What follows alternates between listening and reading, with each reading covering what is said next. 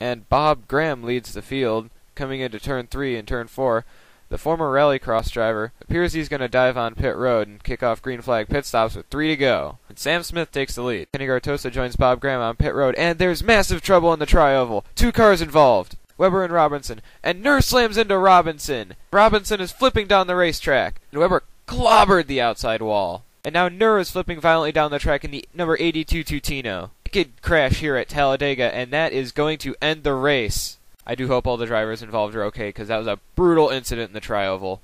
Sam Smith leads the field here, coming into turn 3 with 2 to go. John Bracci flies by. He's going to get his lap back. Richard Dean MacGyver in the number 85 Victorinox Omeka currently runs in second place, and we have a few replays coming up for you. It looks like Randy Webber slowed down for pink traffic and Gary Robinson didn't. Wow! I haven't seen a blowover like that in years. Not since the 1998 race here. Alright, this is going to be a wild ride from the cockpit of the 02 car. He doesn't really slow down, and he just gets into the 81, and the car just takes off as soon as he hits the grass. And the camera cuts out when he gets hit by the 82, which is never a good sign. Alright, next replay we have is from the 81 roof cam. Appears to be already having some technical difficulties, and he just gets turned. And he slides up the track, and he gets airborne, actually, and just clobbers the outside wall. And we lose the camera there. Webber so far is the only one to have gotten out of his car, out of the 3 cars that were stopped on the track.